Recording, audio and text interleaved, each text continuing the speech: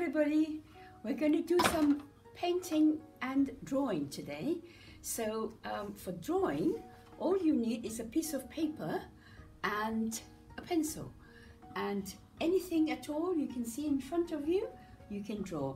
You can draw an apple or a lemon, or if you're having a cup of tea, you can draw a cup and saucer. Okay, so draw anything you see. And here you have a picture of the cup and saucer and a pencil, and you can actually shade in if you wanted to with this. So there you have it, and you have a handle here, and there's your cup in the shadow. And make sure the sun comes from this side, and this side is always bright, and your shadow is on the opposite side. Okay, so that's what you do. And there you have it, and there is your apple, and you can actually either do this or paint it with your watercolor if you got some. But today I'm going to show you some Chinese brush painting. So here we go, Chinese brush painting, and this is just a watercolor paper, which is 72 pounds, which is a very lightweight one. So starting from now, I will draw you a mountain, and the mountain is a Chinese mountain. And holding your brush, and you will now go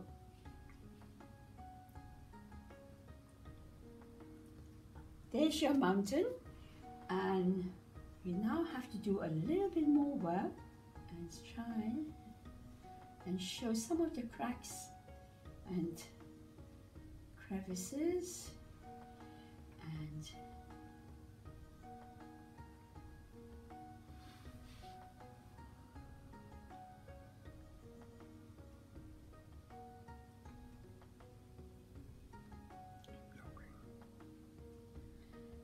And make sure you leave plenty of white spaces. So now you've got this mountain, and you can actually make it a nice tall mountain. And now we have some trees coming along just here.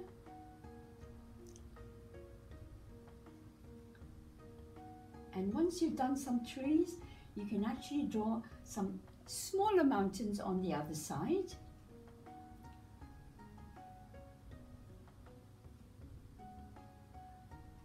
Light color.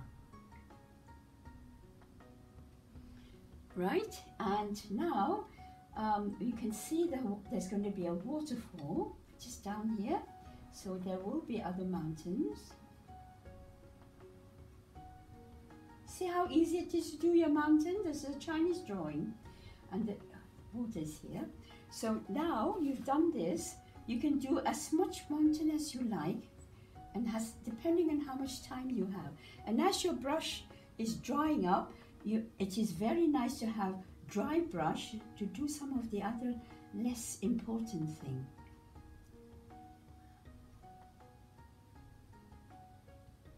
So, and here you might have a tiny little house maybe.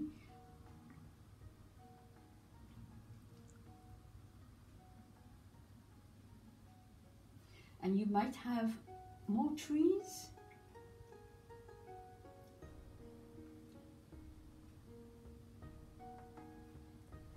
And more trees down here.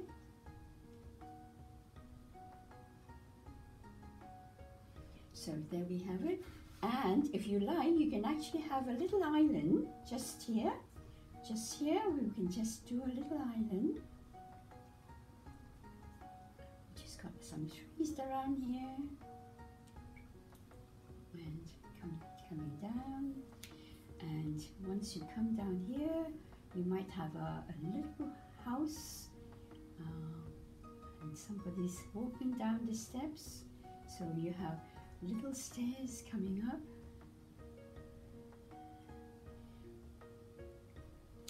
And if you come down, you might find that this is a lovely little island. You might have a person standing here and doing something, and there's another person looking up, and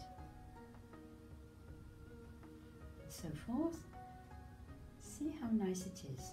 Okay, so you can have some more houses just down here. Right, and well, maybe you can just have a little bit of grass growing just down here. And there we have it. Right, so if you've got a little bit of watercolor, don't use the same brush because Chinese ink is very, very staining. So once you use the brush, then you have to wash it thoroughly with soap and water. But I'm going to change it to another brush, and I will use a clean brush, and you see I can just open my little bit of watercolor and put some clean water onto it, say a bit of yellow, and the yellow can come in just here.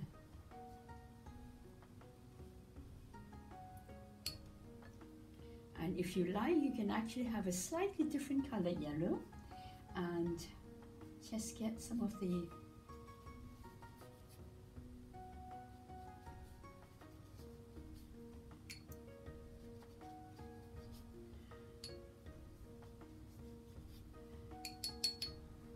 and now you can have a tiny bit of green and put in some little trees, which is just here.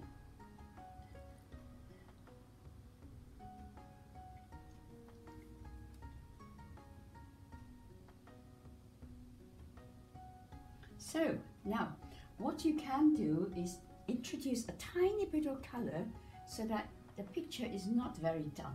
So because it's already wet, you can see how quickly the color is spreading. That is quite a rocky color, isn't it?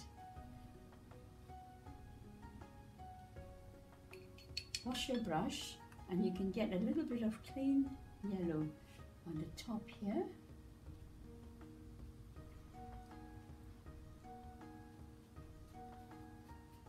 You can spend an hour doing this, or you can spend 5 minutes doing this. So it's quite easy.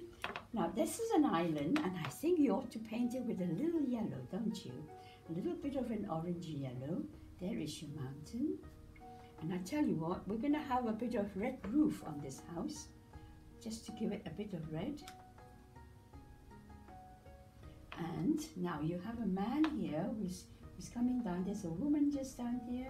And she can have a bit of red just down here, and you might even have a tiny bit of red just here, just to bring some color into the mountain.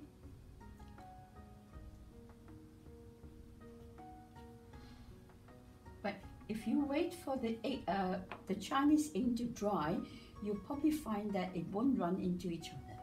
But anyway, so there you have it. But and a little bit of watercolor might just take a bit of the waters.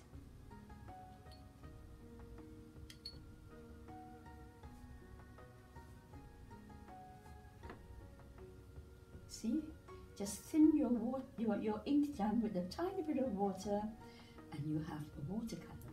And let's put a tiny bit of this mountain on the other side. Oh, sorry, I've got the wrong one, haven't I? Where's my brush? These are the mountains you want to start looking at. And you can have a little bit of greenery just down here.